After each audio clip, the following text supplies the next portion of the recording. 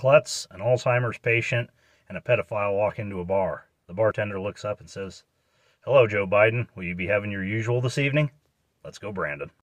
Well, folks, I posted that quick one-liner to my TikTok page, and it has since been removed, and the reason is a doozy. Now, anybody with half a brain or a slight sense of humor can tell that is a joke.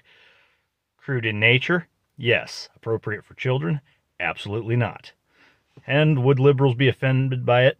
Most likely. But the reason it was removed is not because it is offensive in nature. It was removed from TikTok because, wait for it, it is misinformation. I mean, you got to be kidding me, right? Well, let's talk about what I said in that video. First, I call him a klutz. Well, we've all seen him fall up the stairs as well as crash his bike while it was sitting still. And then I call Mr. Biden a Alzheimer's patient.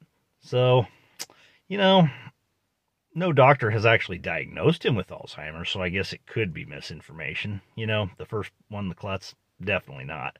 And then the final one, when I call him a pedophile, well, that was just intended to be funny and jokingly, well, maybe.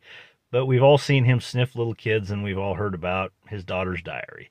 So, you know, you be the judge. Leave a comment. Tell me what you think. Like the video. Subscribe to the channel, because coming up, I've also had another video removed from TikTok, and this one's even better. So check that out in a couple days, and have a good afternoon. And Chaos in Southwest Nebraska over and out.